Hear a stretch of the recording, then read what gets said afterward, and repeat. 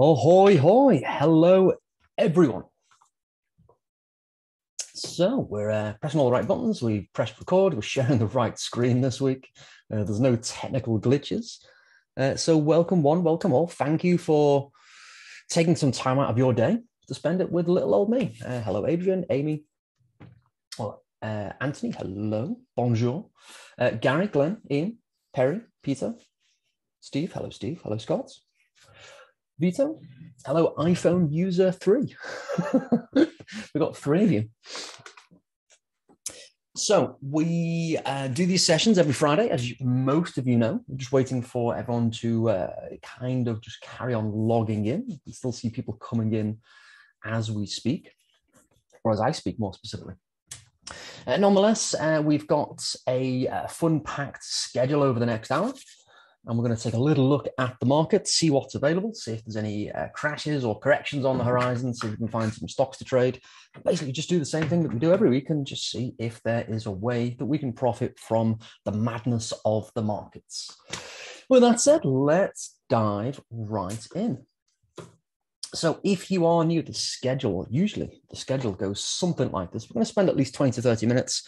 And as most of you know, are long-time attendees, I am a talker, so we can go up to about 60 minutes. We'll have a look at the markets. We'll have a look at anything that needs reviewing, and generally just try and find some good stocks. Again, we looked at several positions that we've been calling out in real time. Last week, we'll do something similar again. But again, for most of you that don't know who I am, this is me. My name's Phil Newton. I'm a trader. I like mentoring people. I get the luxury of choice to do whatever I want to do. And generally, that's exactly what I do. I like a good ramble, a read, a coffee, and for some strange and bizarre reason, I like flamingos. I don't know what it is about them. There's just something crazy that goes on my side. It's something that excites me about flamingos. So I tend to spend my time visiting zoos, spending time outdoors and just trying to basically just do some flamingo hunting. As you probably gather, I'm not a Wall Street guru. I'm not going to pretend to say that I am I've worked in the city or worked on Wall Street, none of that nonsense. I did try to, but a series of unfortunate circumstances prevented me, namely the digitization of the markets. I was literally just about to head off to the big smoke to seek fame and fortune at some Wall Street firm when Barclays announced that they'd got rid of 800 jobs in the trading pits, which is where I wanted to get to essentially. Within a few weeks of my career choice being made, it was unmade for me very, very quickly. So I missed out on that. I think it was a good thing. I'm not a Wall Street guru is all I'm trying to say there. Again, I'm just a regular guy. I like flamingos, and I've seen some measure of success when it comes to the stock market. I managed to figure it out. And I've had a very long career just from trading the markets and doing my own thing. It is a repeatable process. I tend to refer to what I do as a production line, which means that it's simple to replicate, get results, not just for myself, but it is easy to follow. It's profitable, it's extremely accurate and profitable, as you can see from some past students. I have coached thousands of people over the years. I've coached coaches who now coach other coaches to coach you how to trade the stock market with my systems and strategies. I've personally mentored quite a few people one-on-one, from retail traders through to banks, hedge funds, owners, institutions. Again, the strategies that we use there, you'd be surprised. As you probably see, if you've been attending these sessions for any length of time every week, you'll know that like what I do is not complex. It's not difficult. There's several moving parts to it. And I think where most retail traders fall down is they overcomplicate this, and the institutions, the banks, the hedge funds, they're not trading complex systems. The caveat to that is if they're trading with computers, they're trading with algorithms, they're doing the high frequency tradings, they're generally providing liquidity. There are strategies that do that, but there's no human intervention. When there's a human involved, it's really fucking simple what we do. It really is.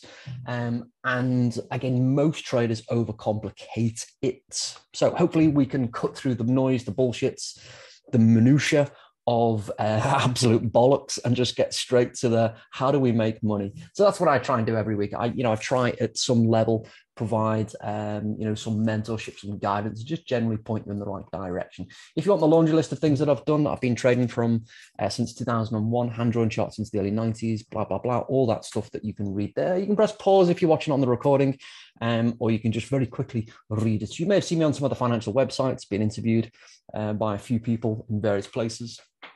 And again, as I mentioned, what I tend to refer to my process as a production line. And these are the three categories that it falls into.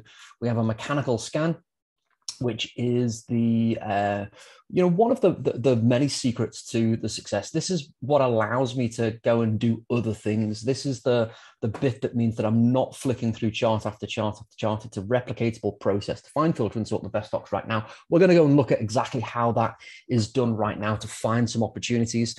And then we're going to look for our visual confirmation. Is it one of 6 money-making blueprints that I like to use? I was counting them up. I was reminded in the week, actually, when I first started out, I actually had 34 different named patterns, and I tried to trade them all very early on. It's, as I was alluding to a moment ago, it's very easy when you're at the new end of the spectrum, try and do everything. And look at everything and trade everything, whether it's Dow 3, GAN 3, Elliott wave theory, and all the other nonsense and patterns and fluff and filler. And what you'll realize is that when you review your trades, and I would suggest that everyone does it. If you're not already doing it, you should you write them down, journal them, keep a track of things, because what you'll find is that it's that Pareto's principle. 80% of your results come from 20% of your efforts. So what I figured out is there's actually three trends, and there's only 6 ways to make money from those trends. So I just focus on those things. I don't tend to worry about what the name of those patterns are anymore. I'm not trying to label, I'm not trying to categorize them. I just want to know, is it one of, the 6 ways that I can make money? Great. If it is, let's trade. If it's not, let's go and look at something else. And the third step is tradecraft. And we're going to look for entries, stops, and targets, and we're going to look at any adjustments and corrective trade management along the way. And that pretty much is the categorization of what we're doing. And for the most part, you can fit a strategy, a positive expectancy, which is the fancy way of saying it makes money, into this process. And this is what I refer to my production line. I like to use moving averages in the mechanical scan. At the moment, if we were talking 3 years ago, we would have been talking Bollinger Bands. You can use any tool and indicator as long as you know how you're doing and what you're looking for. Again, we'll explain that in a moment. But that's essentially the process that I use and what I like to follow. Now, before we do get into it, I'd like to just kind of not necessarily dedicate 20, 30 minutes to a discussion, which is what I sometimes do, as most of you know. I just want to dedicate just 5 minutes to thoughts, because there's only 3 things that you actually need to make a successful trading, or to be successful at trading in the markets. You need, and I toyed with the best way of saying the number 1, but number 1 is chutzpah, balls, big balls, lady balls, however you want to phrase it. Just take the intent as opposed to what I'm saying. You need confidence in what you're doing. You need a bag of cash, of course. You need a strategy. So, which one of those 3 don't you have? And there's a good chance if you're not seeing the types of success that you're expecting, then you're probably missing one of those 3 things. It's usually a strategy. Most people don't have one, and you don't have to go very far noodling around the internet. You can go and search, one of the popular forums. You probably don't need me to point it out, but you can go and have a look at one of the mainstream forums that have been in the news recently, and you can see the absolute insanity of people who just don't know what they're doing. And I'd be very tempted to bring out the profanity swear box, but I'm going to put myself on a little bit of a leash this week because it makes me angry. It really does make me angry. I mean, if you look at and this is just in the last few days, there is a phenomenon called loss porn. And this was a new concept for me. Like, for anyone who's known me for any length of time, I tend to keep myself to myself. I don't stick my head above the internet parapet and look around. I don't surf the internet. I'm a little bit strange like that. I just want to do my own thing. But then occasionally I will. And like 5 minutes into an internet search, and this is what came up just from this week. Loss porn is a new phrase. I didn't even know that that was a thing, but guess what? It is. These are losses that people have experienced on a single trade in the last week, $93,000. Now, these are calls. People are losing money hand over fist because they don't know what they're doing. 22,000 lost, 24,000 lost. Alibaba lost $10,000. Should I buy more?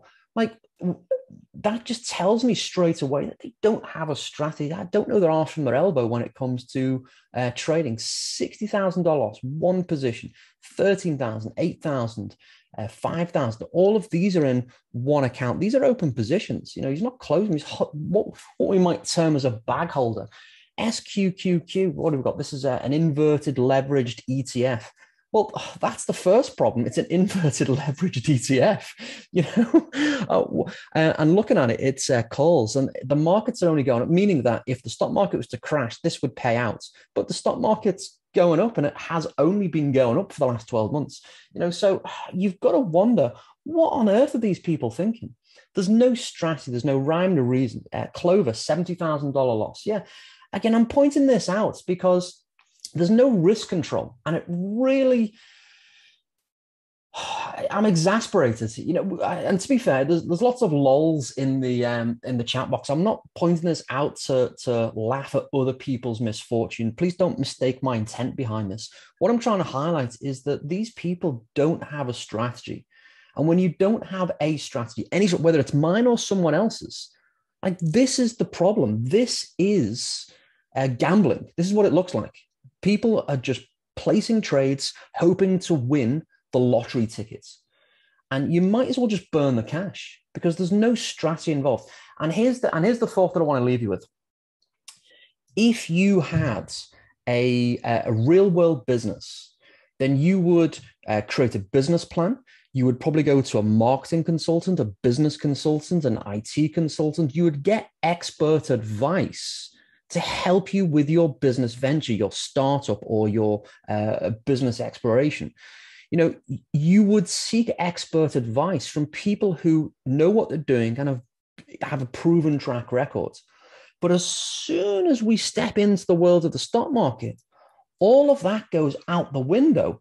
And then this is what happens. This is what happens when you don't have a plan of action, any plan, a strategy, what is what we might call it. And more importantly, risk control. What am I going to do if this trade idea doesn't work out? At what point am I going to pull the pin? If equally, when it goes to target, at what point am I going to take profit? These are people who don't have a plan. And these are smart people. To have this money in the first place, they've got to have seen some success elsewhere in their life. That they're doing okay in other areas of their life. But then as soon as they go to the stock market, they piss it up the wall. So give it some thought before you risk $1 of your hard-earned cash on the markets. Just think about what you're going to do. Now, and I'll leave it at that. Again, an important lesson for everyone.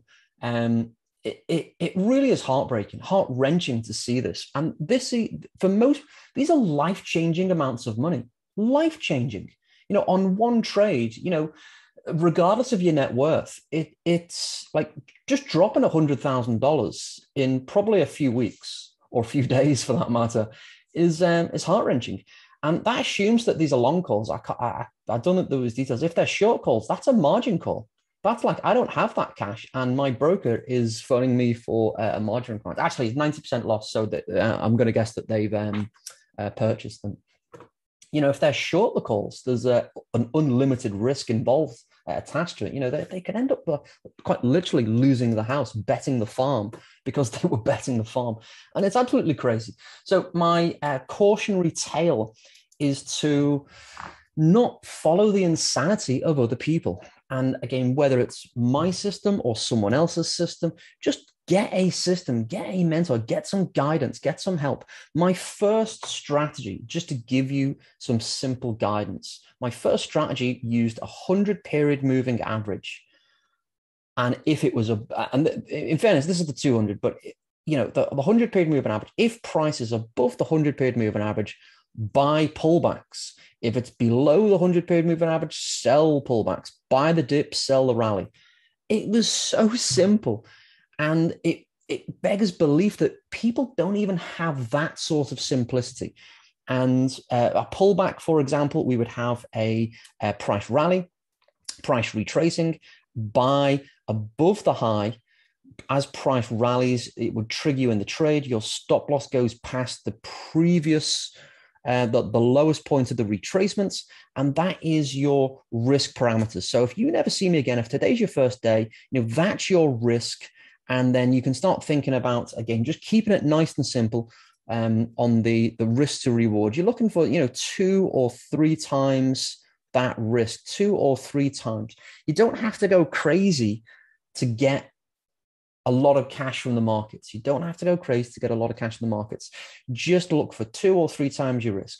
And that is as simple as you need to make it. And again, back of the envelope, that was my first strategy. That is all I did for 12 years. Let me say that again. That is all I did for 12 years. A good question from Amy. Hopefully I'm pronouncing your name right. Again, correct me if I'm wrong. So if you're risking $1 here, or 1 point or 10 points, let's call it 10 points. So if you're risking 10 points, insert your own number, 2 times or 3 times. So you're looking for 20 or 30 points. It could be $1, $2, $3. You see what I'm saying there? So 2 to 3 times the risk. So if you're risking, so that whatever the pattern that you're using, your stop loss size, you should be looking for 2 to 3 times the risk of the stock charts. And that's essentially what you're looking for. Now, I trade with options, and again, I've got lots of my students in today. We do it a little bit differently, but if you're just trading stock or you're just trading futures, and you're just wanting to do it in the simplest, easiest possible way, then just whatever your risk is, and make sure it's sensible. In fact, I wasn't planning on going through this, but let's just go through a practical example. Again, the time frame, the chart doesn't matter. Again, this is a daily chart, but you can very easily look for, so there's your rally, there's your retracement, entry above the pullback high. So that would be your risk. Entry above, stop loss below the low there. And whatever the size of that is, that's your risk, because you're entering here and you're going to close out the trade. If it's not working out, that's where you're going to say, you know what, it's not working out as I expected. That's when I'm going to close the trade. And that is a risk-defined trade. So when you know that distance, let's just say that that's 10 points, then you're going to aim for 20 to 30 points. That would be 2 to 3 times risk. Again, I'm just giving it back of the envelope. This assumes that you don't know how to calculate your own targets, because you can do it slightly differently. But again, just a very simple way. If you're risking 10 points, then you want to make 20 to 30 points, because otherwise the probabilities and the numbers don't add up. Again, I teach my students a more detailed way of doing this. But again, just for this free Friday open house, for a back of the envelope discussion, again, this will keep you on the right side of the markets. And if you can get that trade on as close to the frame of reference, again, I'm just using this 200 period moving average as reference. If you can get your trade on as close to that as possible, or the 50 period moving, my apologies, that's the 50 period moving average. I do apologize. The 50 or the 20, if you can get your trade on as close to those levels as possible, then that's going to help increase that risk to reward. You're still going to have the same risk, but that might mean that you can get, instead of 2 or 3 times, maybe you can get 5 to 7 times, because you're able to refine. And that type of entry will come with experience. You should have a good mentor that will be able to describe how to do that. That's certainly how I teach my traders to do it. But in the absence of that, again, just for speed, we've got a few kind of low risk ways of finding entry opportunities. So hopefully that helps. Again, I'm just trying to give you, that was my first strategy. Again, buy pullbacks above the 100-period moving average, or sell rallies below the 100-period moving average. Again, I tend to use the 200 these days, the 50-period moving average, and the 20-period moving average. They're my typical frame of reference for trend trading, classical trend trading. And again, just coming back to the points, again, it doesn't have to be fancy. It doesn't have to be clever. I've adjusted and evolved my strategy over the years, because obviously after, almost 30 years of doing this now, you kind of pick up a few tricks along the way. Your depth and breadth of understanding gets greater and greater. And that's the only thing that I can't give you, is that experience. You have to get that yourself. Only time will give you that. But again, just coming back to the point, for 12 years, all I did was buy dips, sell rallies, buy the dip as it comes back to, so rally retracements, it's back to the moving averages, rally retracements, it's back to the moving averages, rally retracements, back to the moving averages, rally retracements, it's back to the moving averages. Can we see a reoccurring theme here? Rally retracements, it's back to the moving averages. Where do you think the next move is going to go? But let's throw that question open. Where do you think the next move is going to go? Is the most likely direction up, or is the most likely direction over the next several days down? Yeah. Again, this isn't... I caught myself about to say something absolutely stupid. I very nearly said, this isn't rocket science. Amy, yes, this is the S&P futures. So this is ES, but you could also be looking at SPY. It's for all intents and purposes, it's the same instrument. In fact, let's go and look at it just so you can see. So we can look at SPY in the same way. So you've got the, again, you can see rally retracements. It's the same chart. Now it looks a little bit gappy by comparison, because this is an ETF, an exchange traded fund. Again, it effectively behaves like a stock.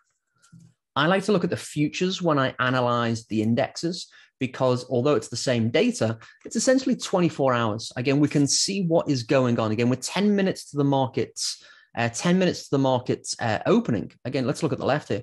We're going to be up about 20 points. We're going to be up about 20 points on the S&P. So that's about $2 on SPY. And lo and behold, $1.80. So it's almost comparison.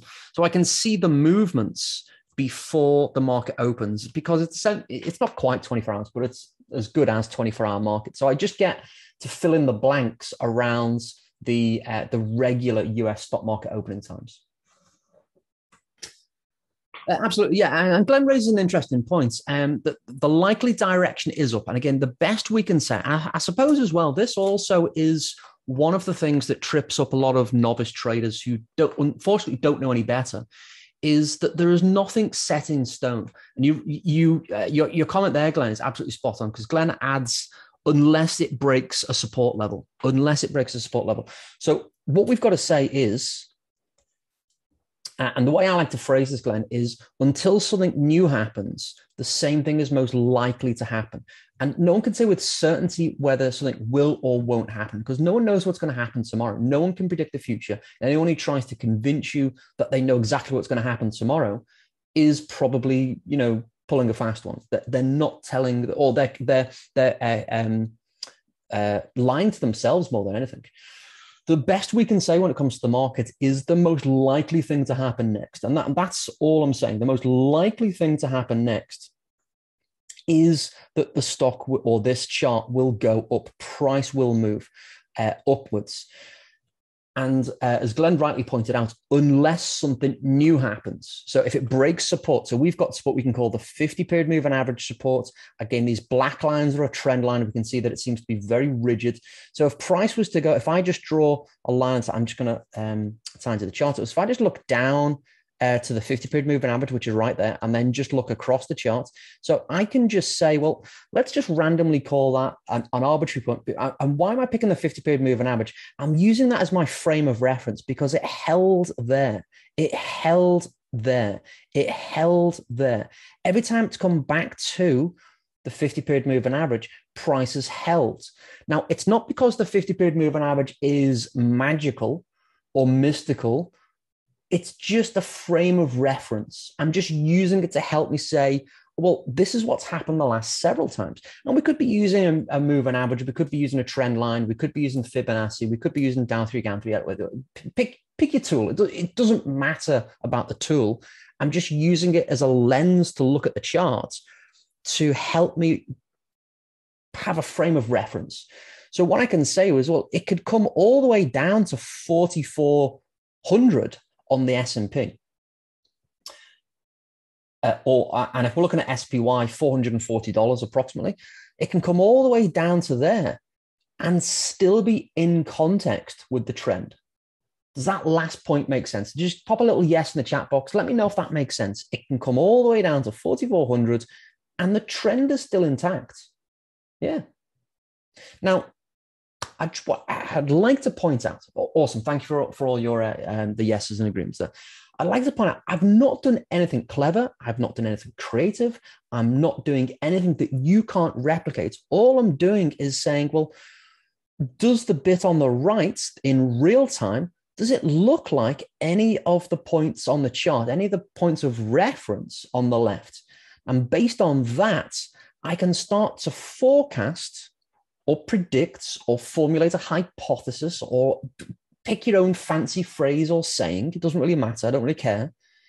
But I can start to figure out, well, what might happen next? And then I can formulate a trade idea. I can go and put that trade on. And it's most simple. It's buy the dip, because that is the most likely thing to happen. Price is going up. It is in context with the trend. It's come down to the 20-period moving average on this occasion. It's not yet at the 50. So if price was to carry on going, and to be fair, it's Friday. It wouldn't surprise me if we saw a big Friday finish. If we see price go above yesterday's high, we saw price turn around, but if it goes above yesterday's high, it wouldn't surprise me if we saw a big green bar and attempt to close on a new high for the session, possibly a new all-time high. It's possible. So that's one scenario.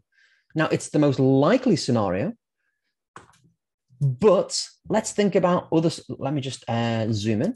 Let's think about other scenarios. So that's the most likely scenario to happen. It's the most likely scenario. Doesn't mean it can happen, doesn't mean it will happen, but that's what I'd expect. And again, when you've looked at the charts for any length of time, you'll start to spot these things. You'll start to spot these scenarios. Again, that's the sort of, again, now that we've zoomed in, can we see, spot the difference?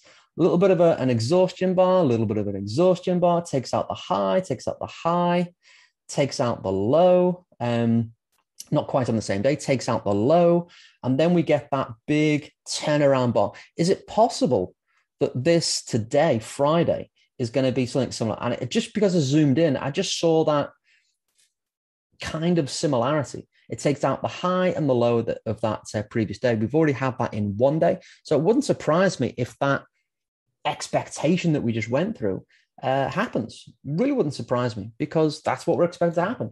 And it's in context with the trend. The trend is up. That's the money flow. That's the direction of the overall charts. Why would we want to go against the money flow? Again, the main money flow is up. Again, I can't understand why it is because the stock market just only wants to go up at the moment. Personally, I'm bearish. My viewpoint, my opinion is bearish. It has been for a long time. But I'm going to go broke trading my opinion. And I think trying to separate those two things. What's my opinion? Okay, I'm bearish. I think we're going to see a crash. At the very least, a deep correction. I'm even calling it on the 17th of September. That's when I think we're going to see it happen. Seasonality, cyclical analysis, all the things that we've spoken about over the last several weeks, that's when I think it's going to happen. Now, that's my opinion.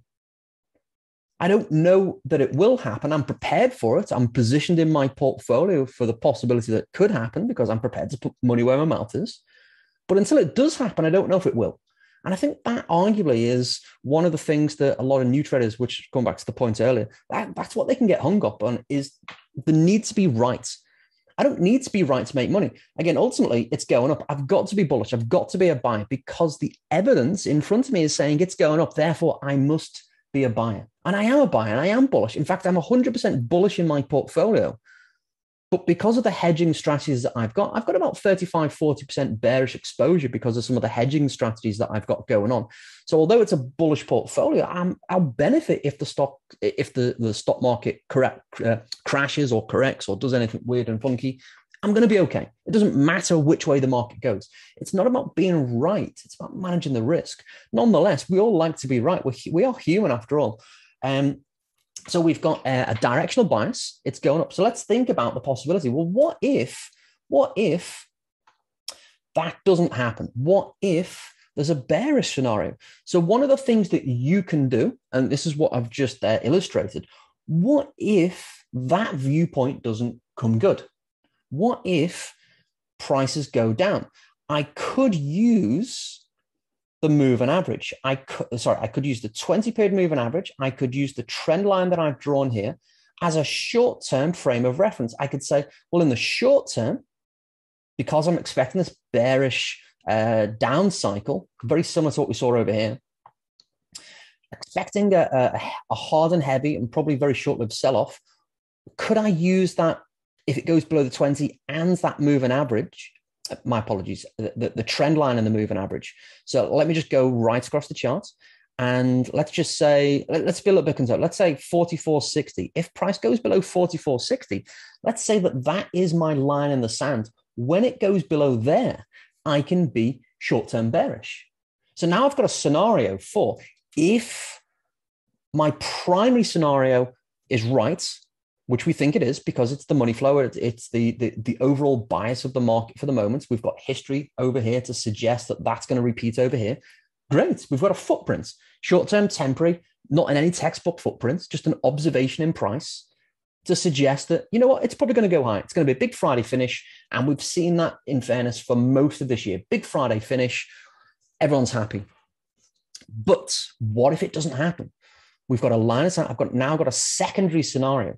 If price was to go lower, below that 44.60 level, then I can be temporarily bearish, counter trend, and I can say, you know what, maybe if it comes down to, maybe my target counter trend is down to the 50-period moving average. Now, counter trend, you're not going to get risk reward ratios.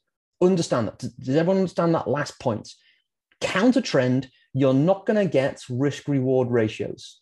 2 to 1, 3 to 1. You're not going to risk 1 and make 3. It's not going to happen. Let it go. You're going to, at best, risk 1 to make 1. At best, you're going to risk 1 to make a half, 0.5. That counter trend, that's a reality. You're going to be risking more to make less because it's counter trend. So over here, we saw that happen. It went below the 20, went below the moving average, and ding, went straight down to the 50-period moving average. So again, we've got historical precedents to suggest that it could happen. I don't know if it will until afterwards. And that therein underscores again one of the things that most novice traders have difficulty getting over. And now that you're aware of it, you'll know that you can try and put it to one side. It's not about being right. It's about thinking about scenarios. If the market goes up, I'm going to make some cash if it goes up. If it goes down, I'm going to make some cash if it goes down. Doesn't matter if it goes up. I don't have to be right on that. It doesn't matter if it goes down. I'm going to make money on that. But it's not about being right. I'm just trying to think, well, how can I position myself either in a single trade or multiple trades or in my portfolio so that whichever of these two scenarios happens, whichever one happens, and probably it's going to be both. We're going to see the rally, then we'll see the sell-off. That's probably what's going to happen because it's normally a hybrid. But I've got them defined. If it goes up, what's my plan? I'm positioned. I'll profit. If it goes down, I'm positioned. I'm going to profit if that happens. If both those things happen, I'm going to profit on the way up and I'll profit on the way down. And that is how we can not care about what's going on in the world of the stock market.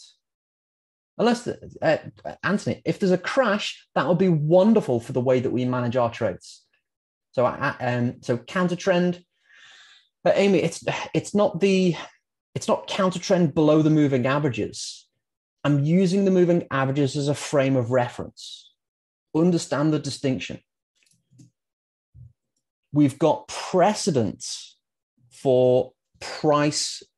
Let me just zoom out. We've got precedent on this chart, AKA a frame of reference, to say when it goes below the 20, it goes to the 50. When it goes below the 20, it goes to the 50. Again, really close there, unsurprising. We've got separation between the moving averages, it tries it once, twice, goes down to the 50, goes below the 20, down to the 50, below the 20, down to the 50, below the 20, down to the 50. We're at the 20. If it goes lower, below the 20, do you think it could go to the 50, but no further?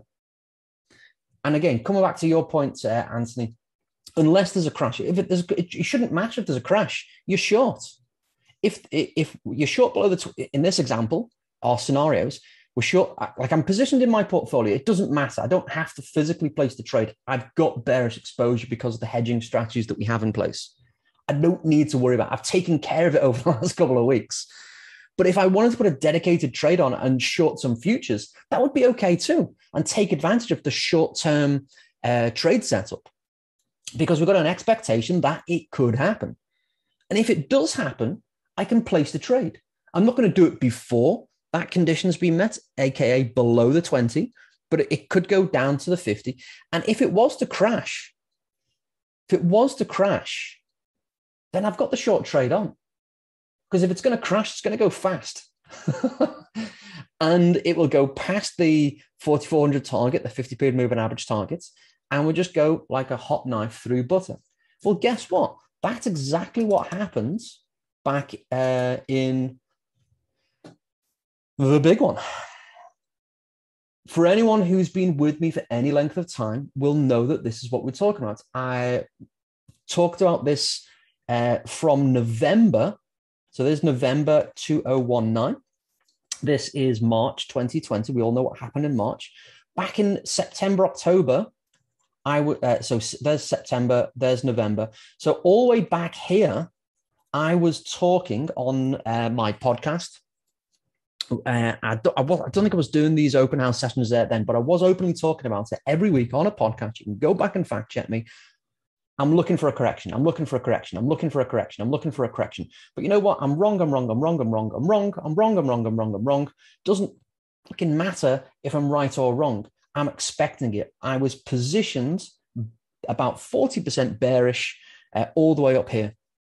It didn't matter that I was right or wrong because 60% of my portfolio was bullish. So I'm making money on the run up. I'm losing money on part of my portfolio. That's normal in a portfolio. But guess what? I'm hedged. If it goes up, I'll make money. If it goes down, I'll make money. Now, I thought that we were going to see a correction. I thought we were going to see a 10 to 20% correction. We've spoken about this at length in the past.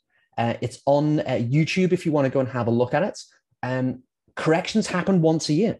They happen in February, March. They happen in September, October.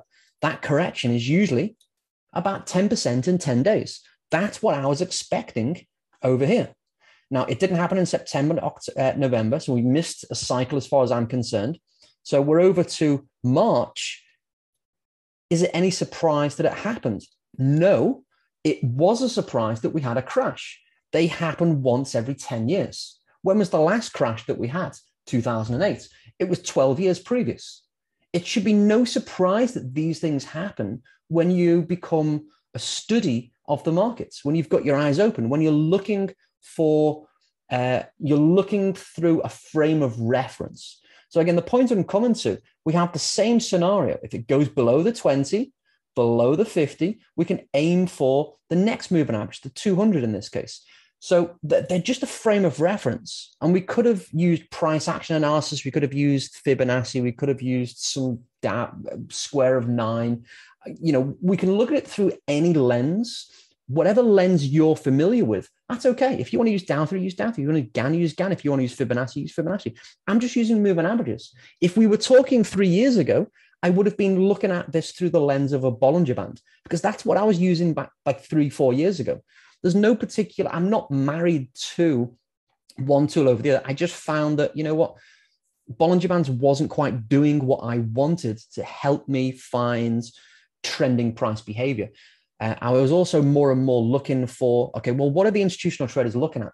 And they're looking at these levels, the 20, the 50, and the 200 period moving average. So I switched over to start looking at, well, what are they looking at? Because maybe I want to look at what the big dogs are looking at, the people who move and influence the markets. That's important. That's the money flow. Now, I was already looking at the 20 period moving average via the Bollinger Band. So I already had that frame of reference, because that's, if you weren't aware, that's the center of the calculation for Bollinger Bands. Oh, I'm rambling today, folks. Let me know where you're at, folks. What's your takeaway so far? I mean, what I was planning on talking about is I've not covered it. I think it's an interesting discussion. It's a timely discussion. But what's your what are your thoughts for the moment? Is this help? It's almost a lesson in price action. I think it's using indicators to indicate. They're not signal generators. We're using them as a frame of reference to help us interpret the charts. And I think when you can start to think in those terms and then layer on, well, what's the bullish scenario and what's the bearish scenario, then you can start planning for, well, it doesn't matter about being right anymore. It literally doesn't matter about being right, because all our traders made a shit ton of money as price sold off. Metric ton of money, because we were positioned before the move happened. And that's what I'm trying to suggest. When you do it right, when you think about a portfolio and you have exposure, it suddenly doesn't matter what happens next. It's just, how much money are we going to make? How much money we're going to, that's really what it comes down to. And it sounds crass to say it that way, but that's why we're doing this. We want to make money. But then it's just like any other business.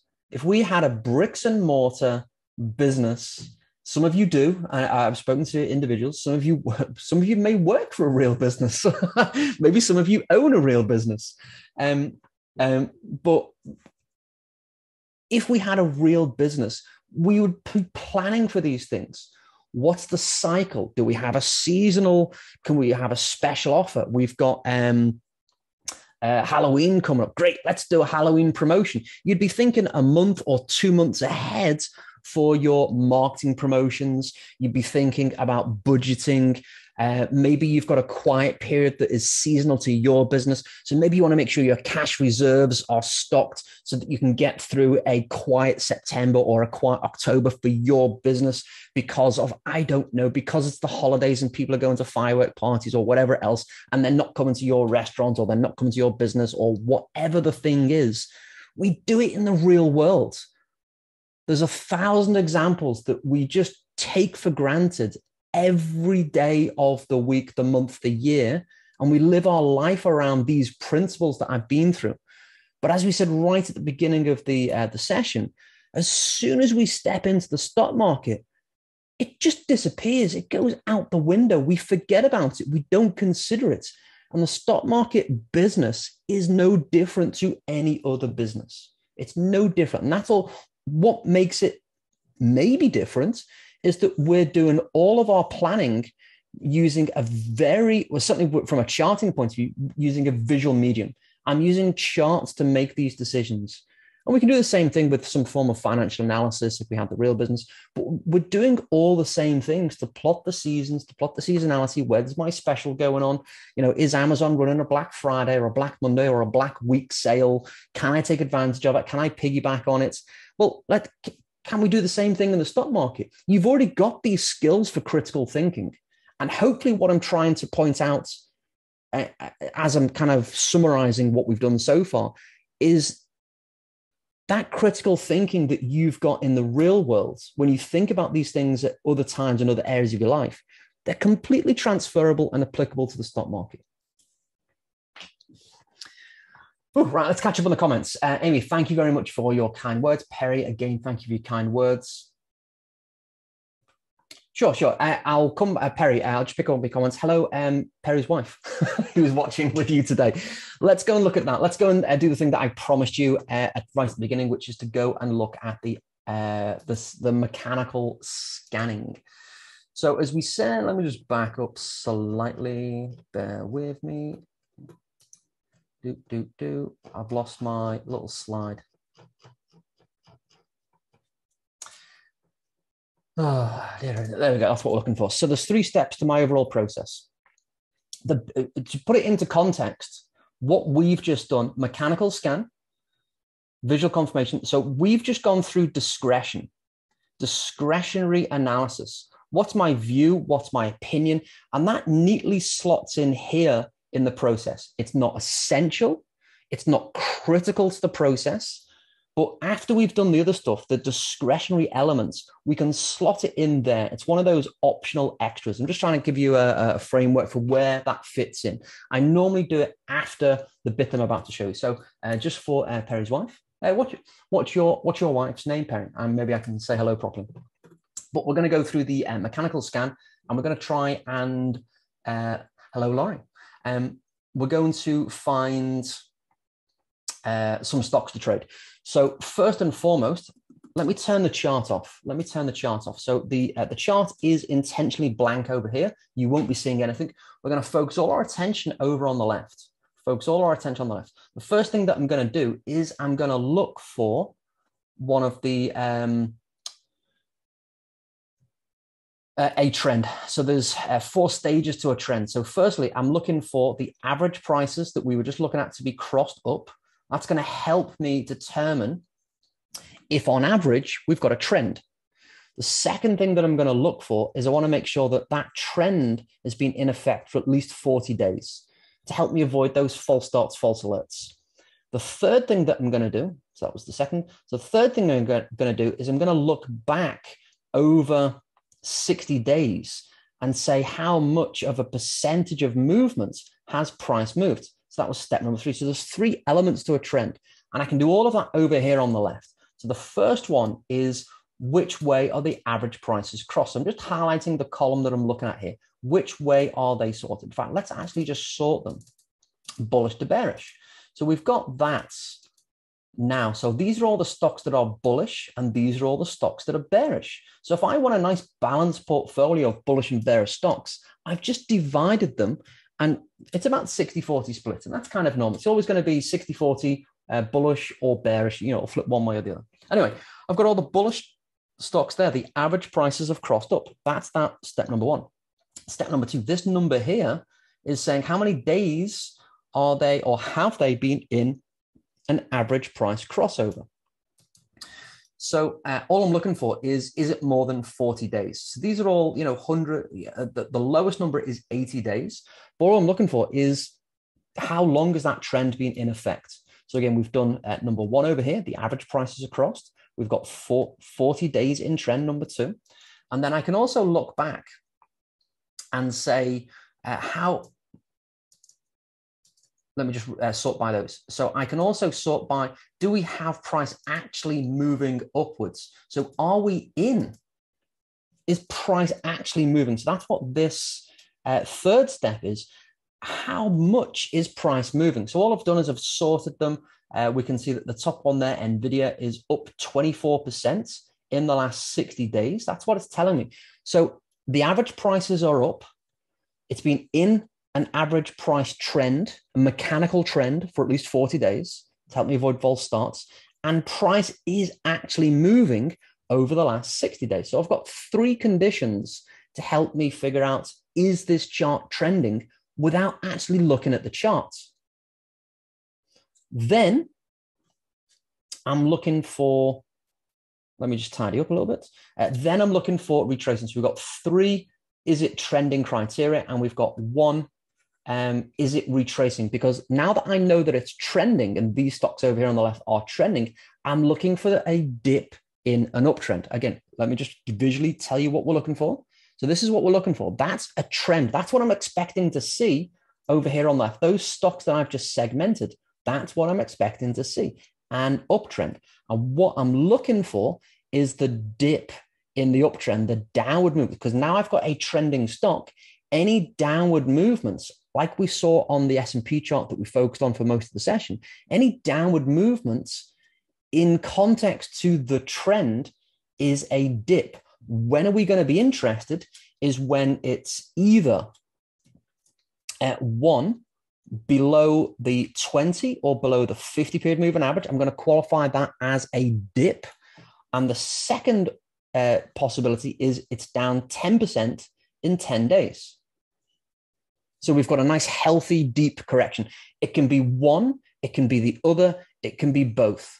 Usually, we'll get the first one, and we'll sometimes have the second one. So we'll most of the time get the first one, the 20 and the 50 period moving average. So the next thing then is I can see these columns here that I'm just highlighting over here on the left in the watch list. I've got blue, blue, blue, lots of blues, all blue. There's actually only one chart there.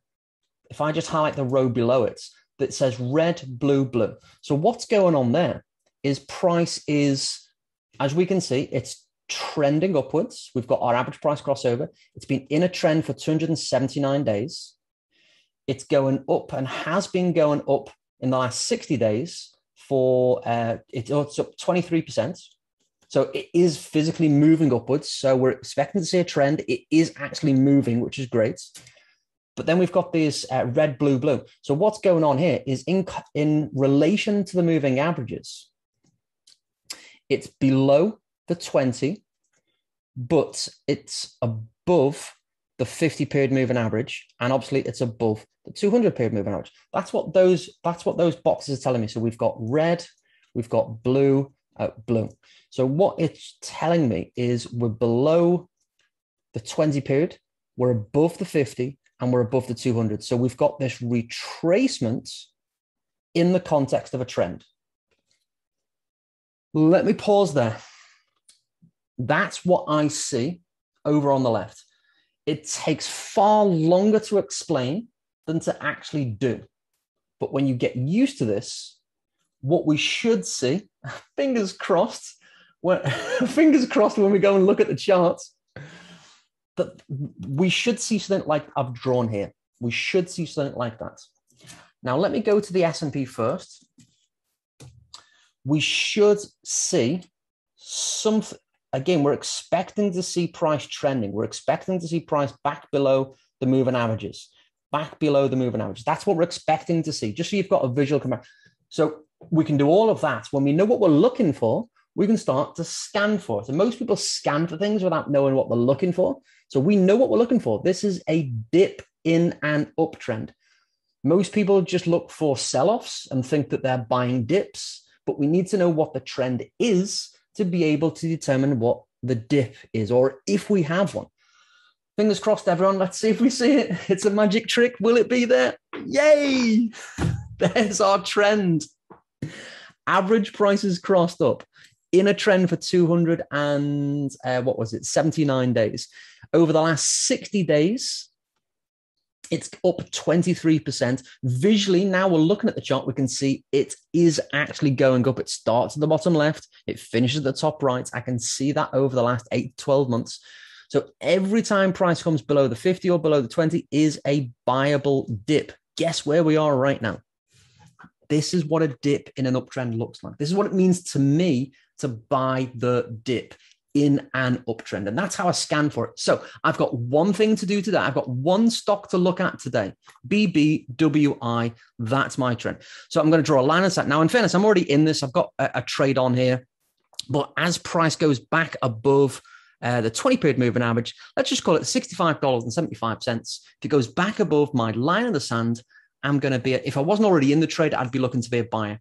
So that's all I need to wait for. Wait for it to go back above $65.75, give or take a penny or two, and I'm going to be a buyer. Stop loss, as we mentioned earlier, if you are physically trading stock, the stop loss goes past the lowest point of retracement. You can work out your position size. It's going to be that much. I typically target a first target of a retest of the high there. Let me just work that out. So I'm going to risk that much. Little teeny tiny box, entry to the stop loss. So that's the risk. And the reward is initially up to a retest of the high. Can visually everyone see that the risk is that the reward is about twice as much as the risk. The red box is about half the size of the green box. So what do you think? Does that look like a good trade?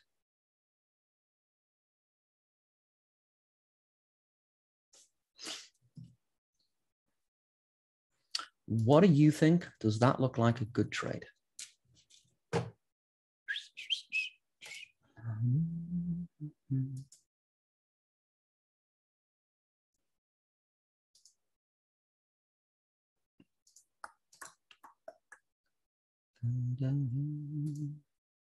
So that's the risk and the reward.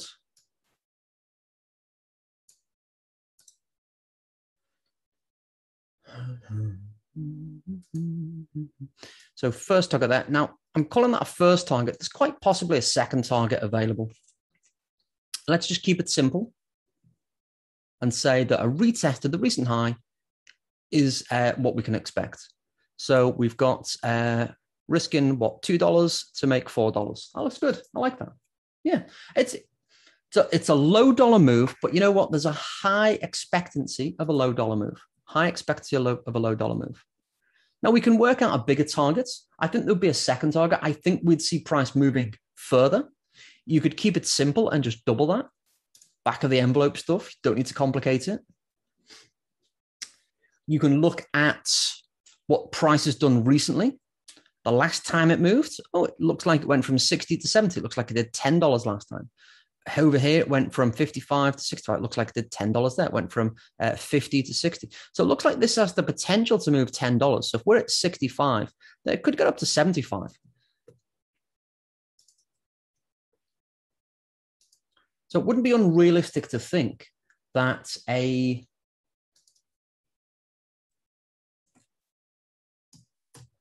wouldn't be unrealistic to think that we could, or that we may see a move up to there. So now that looks better. So how do we work that out? And this might be a good place to finish. How did we work that out? All I did was say, okay, what did it move last time? What did it move last time? What did it move last time? It looks like it moves $10, $10, $10. The last few times it's moved from the 50 higher, from the 50 higher, from the 50 higher. Again, we're not quite at the 50, but nonetheless, that's about $10. So it wouldn't be unrealistic to expect that that's where we could get to. So target 1, retest to the high. I always do that, retest high, and then target 2, potentially up to $75. That looks good. I'm already in this from a few weeks ago. Slightly different entry, but nonetheless, don't need to worry about it.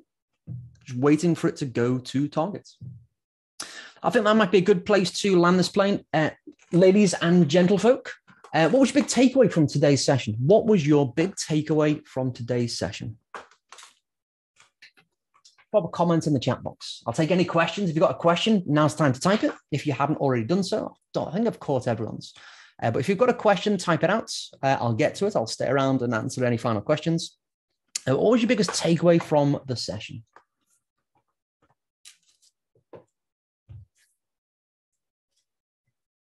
I'll just take a quick drink while everyone's just typing away.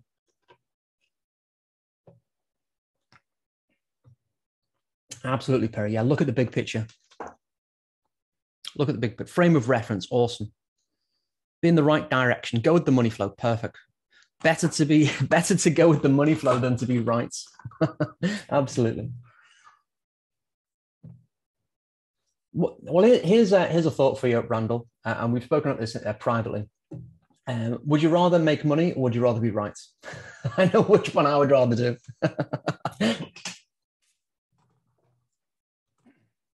Yeah, everyone's typing make money. Yeah, I mean, with the way that we apply our money management, we can make money when our trade ideas don't work. So it's no big deal. It truly is no big deal. Make money when you're wrong. That's what the I've included to try and make it obvious. We are applying hedging strategies in our trade management, and it's the same principles, the same strategies that are used when I manage my hedge funds. I mean, the clue's in the name. Hedge funds, use hedging strategies to manage risk. They are agnostic to direction, and we should always be agnostic to direction. Anyway, so that was the mechanical scan. We've also focused today on visual confirmation, and we also touched a little bit on trade entries today and some targeting methods as well. So we've kind of touched on all of these points today. I go into these points in a lot more detail in my program. Again, I do help traders. If you think I'm the person for you, then great, let's stay around. We'll talk just a few minutes longer about that.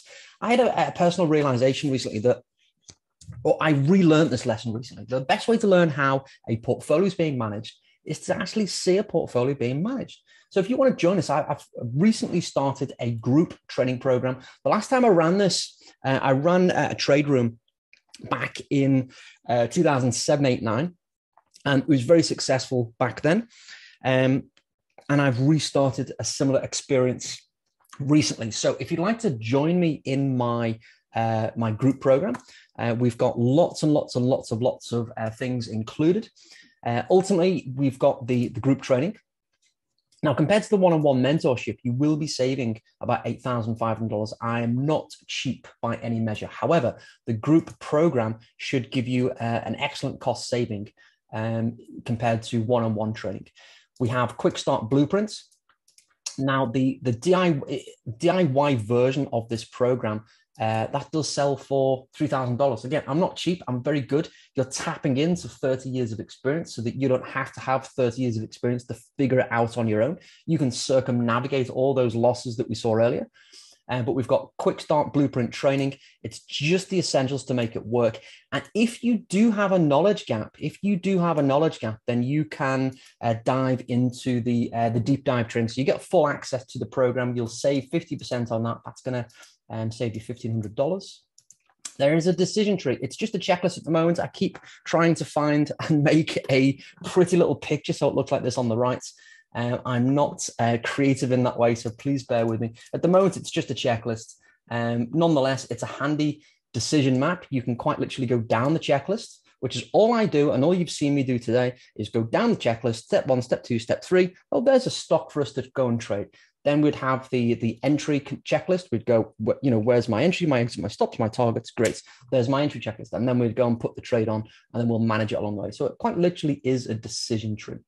If it's not going right, we're going to manage that trade. That's what the hedging element of the trading management system. Now, as you can probably appreciate, that's the real secret to any success. It's not the money we make, it's the money we keep. Aha, cliche again. I love my cliches.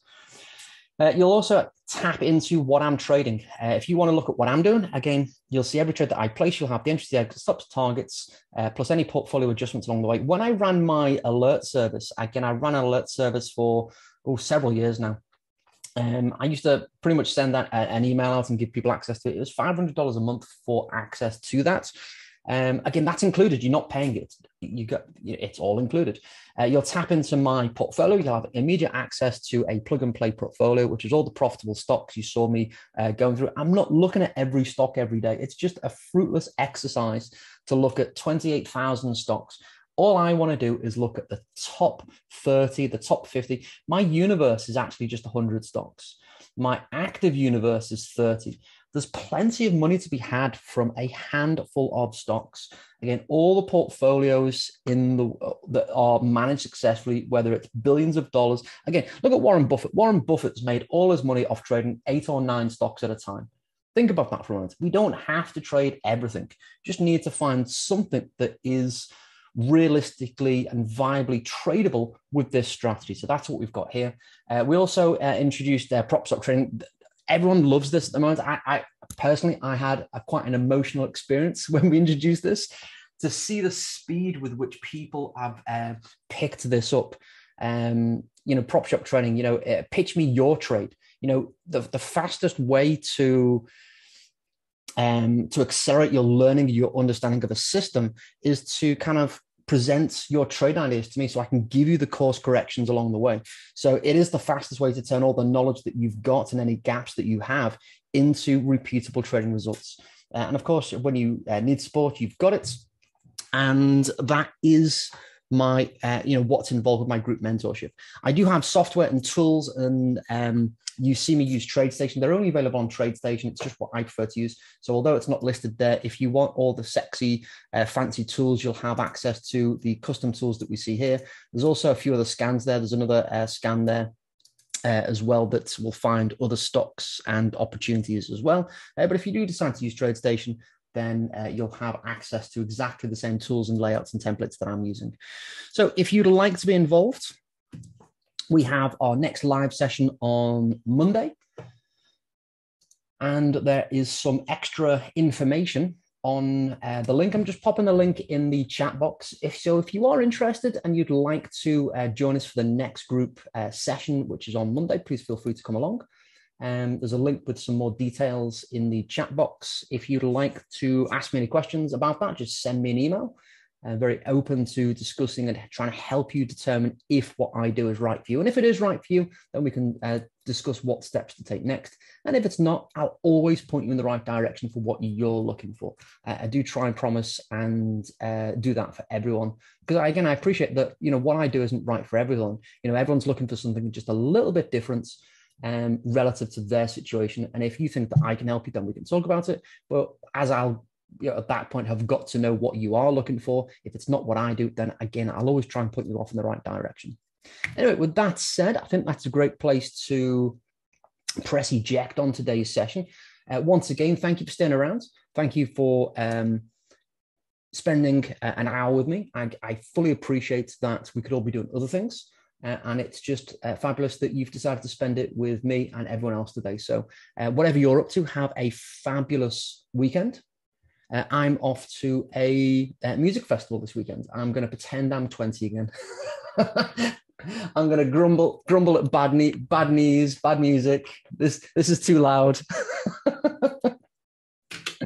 Awesome. Thank you, Randall.